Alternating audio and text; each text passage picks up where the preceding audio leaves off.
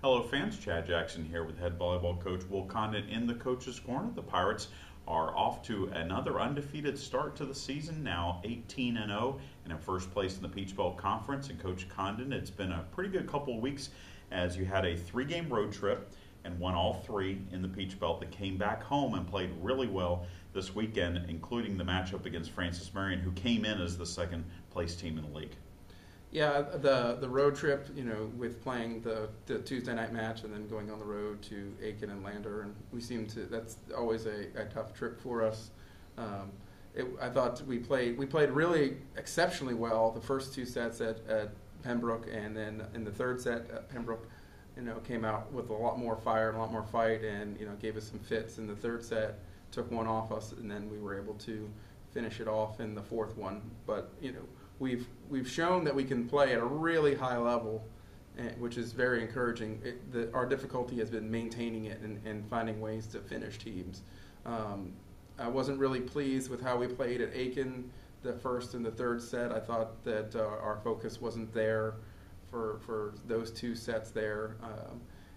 But against Lander, I thought we did a really good job of coming out and playing at a high level for the entire match.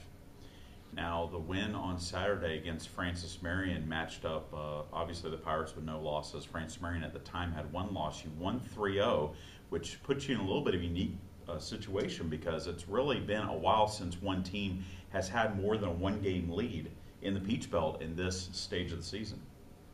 Yes, but it's still early, and we have a lot of work to do. It's also, previously, if you were 10-0, you only had 4 matches left. Now at 10-0, we still have 8 matches left. So it's a completely different ball game, and you're playing everyone for the second time now, and there's no more tricks, there's no more hidden things. Everyone knows each other a little bit. So it's a matter of keeping on to develop, and maybe add a couple wrinkles to our offense and do a couple things a little bit differently, but also maintaining the level of play that you keep on working on your strengths and your weaknesses at the same time. So we still got a long way to go, but there was something that we talked about afterwards on Saturday is this is the first year that with 10 teams in our conference, we have an opportunity to do something that no one has ever done before, which is to go undefeated and win 18 conference matches. Now that obviously is a long way off,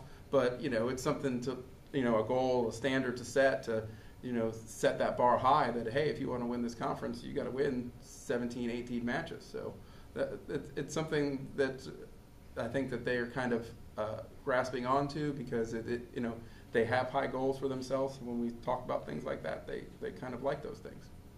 Now, Armstrong has been awarded with Peach Belt Conference Players of the Week each of the last 2 weeks, as well as Megan Pando getting Specialist of the Week. And you're seeing some of the statistical numbers kind of reaching what the last 2 years teams have done. You've got Kristen Holmes, who leads the Peach Belt in hitting and now ranks in the top 10 nationally. You've got Megan Pando's assists per set rising, where she's now among the national leaders. Is that something that each year you kind of say, this is the statistical bar we're looking at? We want to reach this hitting percentage or this many assists or kills per set? The stats that we look at aren't necessarily ones that are kept by the NCAA for things like that. We're looking at more like the kill to error ratio. We know that if we're at 3 kills to 1 error over the course of a match, that we'll win like 98% of the time. So things like that, and as that goes down, then your winning percentage goes down as well. So we look at that. And of course, that does correlate to if you have a high kill to error ratio, then your hitting percentage is going to be going to be good too. I think, but the hitting percentage has been a trademark of our teams for a while now. I mean, we're very efficient. We don't make a lot of unforced errors, but for good teams, that's what you have to do. Armstrong hits the road this week. The Pirates will visit Georgia College on Friday and Georgia Regents University of Augusta on Saturday before returning home. And good luck this week, Coach. We'll talk to you again soon.